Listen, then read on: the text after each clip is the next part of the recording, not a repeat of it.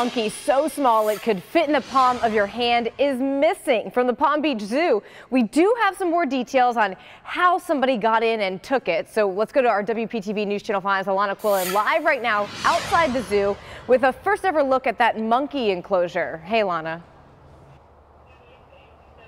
Good morning, Erica. Yeah, the search is still on for 12-year-old Callie, and we're actually inside the zoo in front of the enclosure where she was taken. If you look just behind me, this is the mesh wiring that zoo leaders say someone cut through this mesh fence around the monkey's enclosure. Now, she shared this space with her mate and another monkey named Keto, as well as a bird.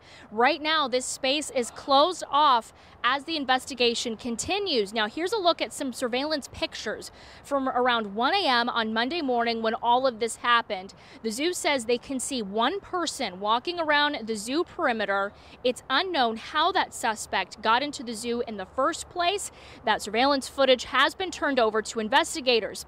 And here's some video of what Callie looks like. Take a good look. She's got black fur. She weighs just 1 pound and is on a special diet. She also gets special care every day and really needs her anti-inflammatory medication. Unfortunately, her breed is popular on the black market and can cost as much as $10,000 in the illegal animal trade.